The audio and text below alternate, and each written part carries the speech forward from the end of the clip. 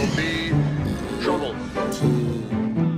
Oh, of course, machines can't think as people do. The machine is different. Big! What marvelous big! How gratifying! How gratifying!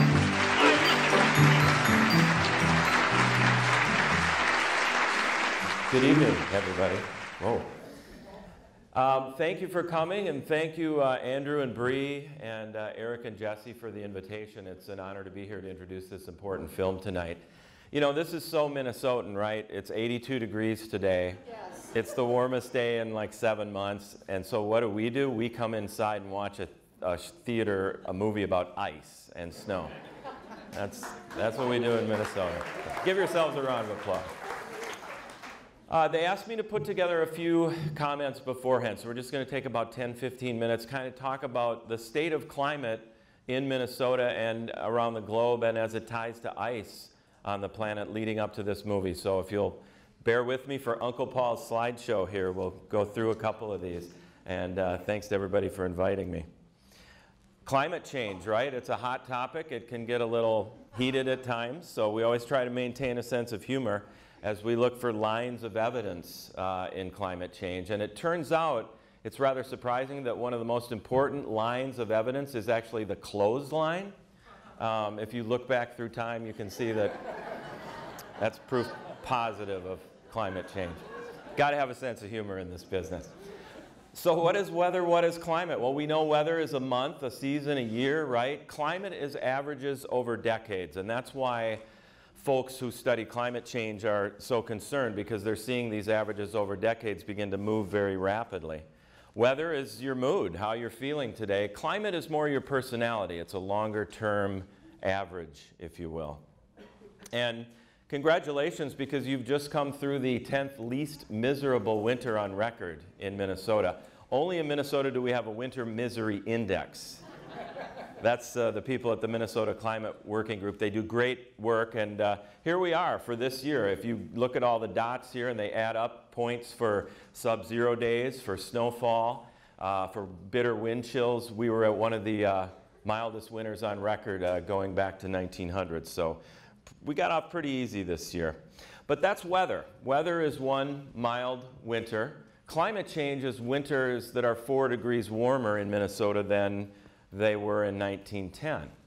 So as you start to look around the nation as a whole, Minnesota is actually the fastest warming state in the United States in winter. The farther north you go, the farther toward the poles you go especially, the more climate change is accelerating. And we're warming at a rate of about 1.25 degrees per decade over time in Minnesota. So if you add that up and do the math, that gets a little scary going forward, because in winter, we're looking at temperatures in a century 11 degrees warmer than they are now. So think about a Minnesota with winters that on average, not every year, right? We still have ups and downs from year to year, but we're about 11 degrees warmer in Minnesota. We're already starting to see some of those changes. How do we observe that in Minnesota? This is just one way. Remember March 2012, 4 years ago, when it was green grass, no snow, and a star magnolia blooming in my neighborhood near the weather lab. But if you look at harder data, these trends are showing up very pronounced in Minnesota in winter. We're seeing the number of sub-zero days plummet. It's trending much, much lower over time. Again, each year is different. We had a couple of respectable winters, and then we're having more winters on average, though, like the one we had this year. Our growing season is extending across all of the United States and here in the upper Midwest as well. Not saying that's a good or a bad thing. I guess it depends whether you're a farmer or an allergy sufferer, right? And nobody likes a longer growing season if you're allergic to certain things.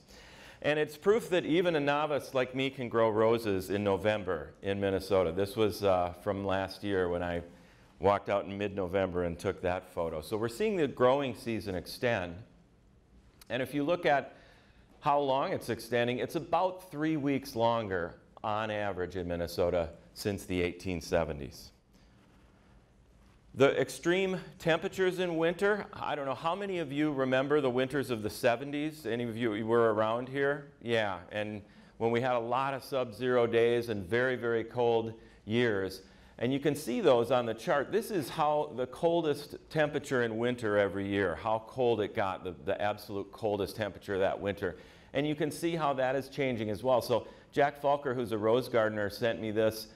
He charts the coldest temperature every year, and you can see that our zones are changing, our climate zones for what we can plant and what we can grow here. And in fact, they've changed the hardiness zones for Minnesota.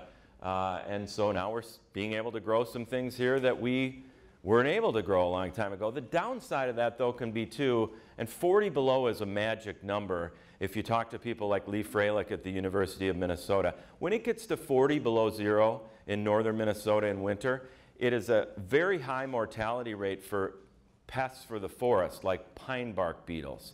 So if we hit that 40 below, we're keeping those pests at a minimum.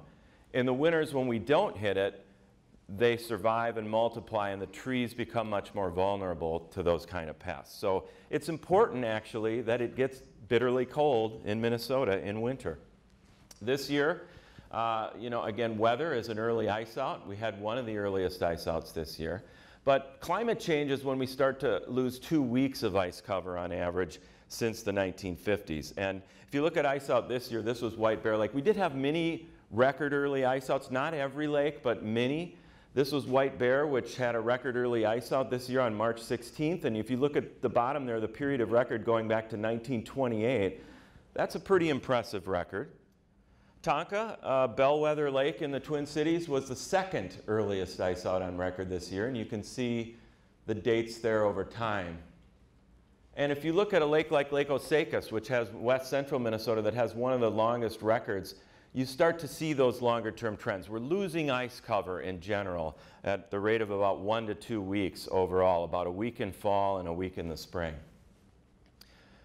Our precipitation patterns are changing. Weather is 1 3-inch rainfall. Climate change is a doubling of 3-inch rainfall frequency in Minnesota since 1960. It's raining harder in Minnesota because there's more moisture, there's more water vapor in the atmosphere. So when it does rain, it's raining harder. We had 3 1,000-year floods in southern Minnesota since 2004, so in the last 12 years or so. And of course, we had the Duluth flood as well. But if you look at this, we're getting wetter in Minnesota while the west is getting drier. I'm not sure that we know why that's happening yet. But in the places that do keep the water vapor, it's raining harder when it rains. And we're seeing that increase in heavy rainfall frequency in the Midwest and in the eastern U.S. Folks in Duluth remember this. This was the flood back a few years ago there. That was a 500 to 1,000-year flood event there. Not the best place to be parked for this person on this day. Fortunately, nobody was injured in this situation. But if you look at the key climate change data points in Minnesota, and I won't go through all these, you can see them, but winters are warming 4 to 5 degrees on average, and rainfall is getting heavier in Minnesota. Our hydrologic cycle is accelerating and it's changing. And these are both marks of climate change and really what was theorized decades ago as climate change moves forward. So in my world at Minnesota Public Radio, about 3.5 years ago, I went to my managers and I said, you know what, guys? We need to do something about reporting on climate science. There's so much climate science coming out every week that is not getting reported both locally here and on a national level that we really should do a show on this. And they agreed, thankfully, so we started ClimateCast 3 years ago at Minnesota Public Radio. And we'll cover any topic related to climate science. It could be a variety of things.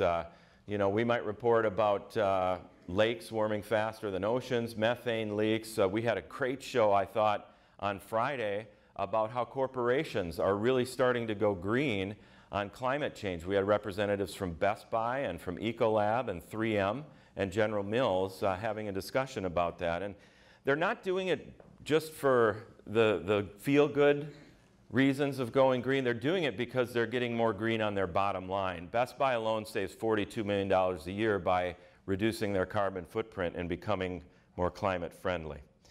So that's what we do. We report on the latest evolving climate science. We try to communicate a very complex science and make obscure trends seem more meaningful. and relate it to people as best we can. And we really avoid policy. We don't advocate as a news organization, but we try to report the science and let people make their own decisions. Quickly, just to look at global trends, we are at 400 plus parts per million now. That is the highest level of CO2 in as many as 3 million years on the planet. And it's not just Mauna Loa. There are many other sites around the globe that are measuring this.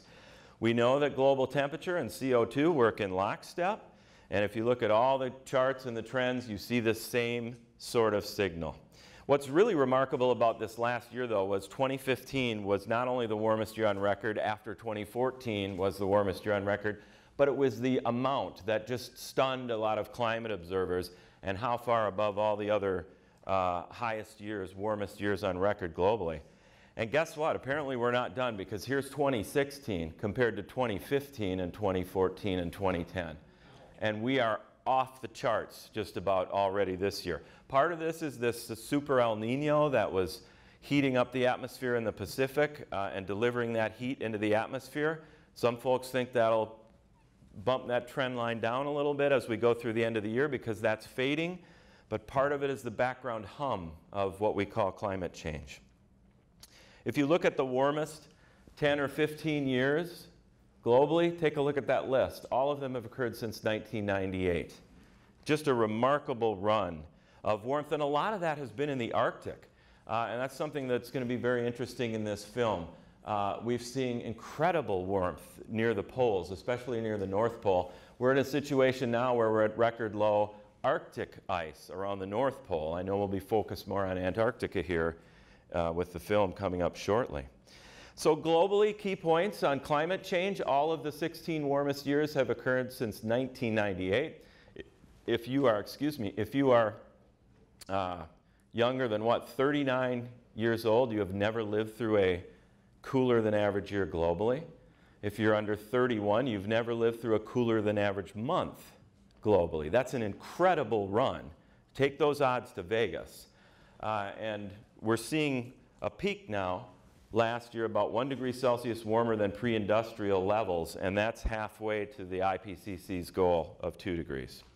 So what are the odds of that run of warmth? Well, Climate Central ran them, and it's 1 in 27 million that this would be anything other than human-caused climate change. In other words, that it would be a naturally occurring event that we'd see this incredible run of warmth. Anybody who's skeptical?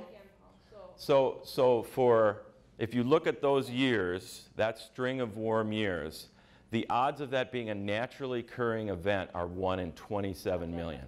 So you're saying there's a chance? Yeah. Buy a lottery ticket. Buy a lottery ticket. And so anybody that's really skeptical about it, because you hear a lot of the sort of myths about climate change, this is an excellent website called Skeptical Science. It's peer-reviewed science that answers all of these climate myths. So check that out, or if your uncle or brother or whatever just says it ain't happening, well, you've got some ammunition here. All of the signs that we're seeing and have expected in a warming world are in fact happening, so that's more ground truth. And if you look at Minnesota and our projections, we're actually forecast, this is the one important takeaway from this map here, is the 44-degree isotherm annual average, which is in the Twin Cities, back at the turn of the century, is around International Falls by the end of this century. So the climate of Minneapolis is moving to International Falls, folks. We're also seeing more weather whiplash with the hydrologic cycle. From flood to drought, the rain gets turned on and off.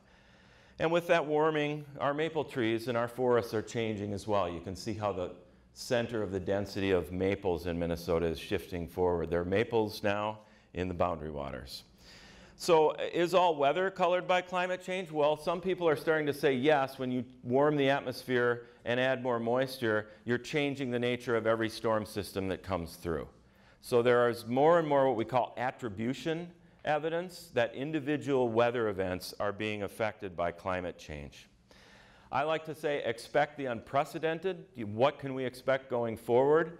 More volatility in our weather, milder winters overall. That's where the strongest warming signal will continue to be in Minnesota. We'll see an increased frequency of these extreme rainfall events, shifting migration patterns and biomes, landscape vegetation in Minnesota, and less lake ice cover and warmer lake temperatures in summer as well. What do we do about it? Well, these are the two main things, right? You've seen this, mitigation and adaptation. We try to reduce the carbon we're putting into the atmosphere, and we try to adapt to what's already there. And as far as what you can do personally, EPA has a pretty good website if you're looking for actionable things in your own life to tackle climate change. Thank you so much for having me today, and I'm looking forward to this film. And without further ado, I will introduce you to Ice in the Sky. Thank you very much.